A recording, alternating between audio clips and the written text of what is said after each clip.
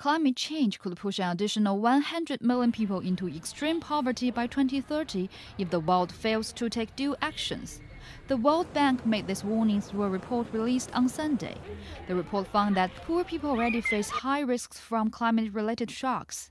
Such shocks as climatic effects on crop yield and human health could lead to irreversible losses, particularly in Africa and South Asia. Studies have suggested that climate change could result in global crop yield losses as much as 5% by 2030 and as 30% by 2080. The same studies also suggested that rising high temperatures could affect labor productivity. Released a month before the scheduled UN Climate Change Summit in Paris, the World Bank report calls for an all-out push to reduce greenhouse gas emissions, but has noted such efforts should not burden the poor.